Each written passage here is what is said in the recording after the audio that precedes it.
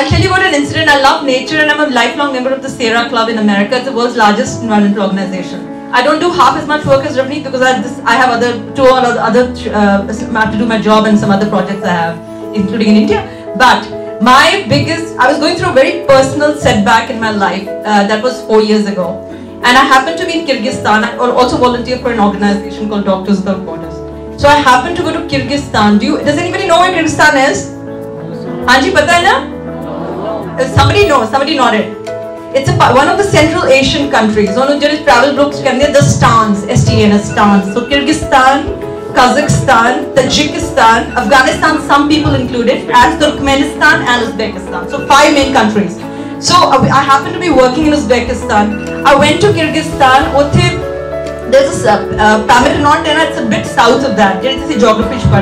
But there's a small group of mountains there, a bit shorter than the Himalayas. I went for a trek there.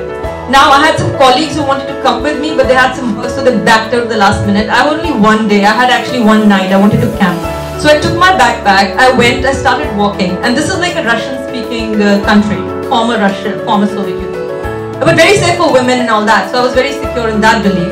But I knew that there's a camp where Russian mountaineers used to call it their base camp, and they used to go mountaineering. So that was my goal for the day, was to reach that camp. So I'm walking, and I'm pretty fit.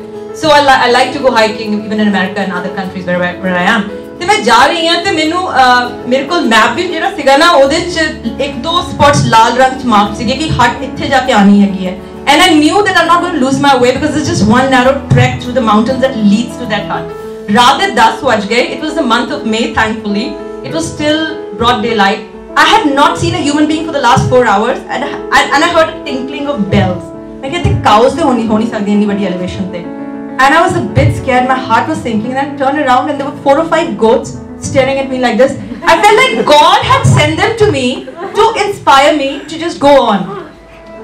Nature, we tend to get very awed by nature, है ना? की हो जाएगा उसे बर्फ भी नहीं से भाई मैं तो एक स्वेटर पाई थी मैं वो भी लाती थी because it was hot going up थोड़ी elevation से की.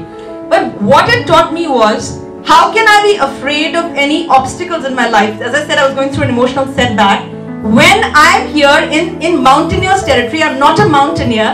It's 10 o'clock at night. I haven't found the hut. I lay down. तो मेरे को sleeping bag सिगा वो मैं अद्धा खोल के I lay down. I was fearless. And I could not believe myself. This is how nature has inspired me.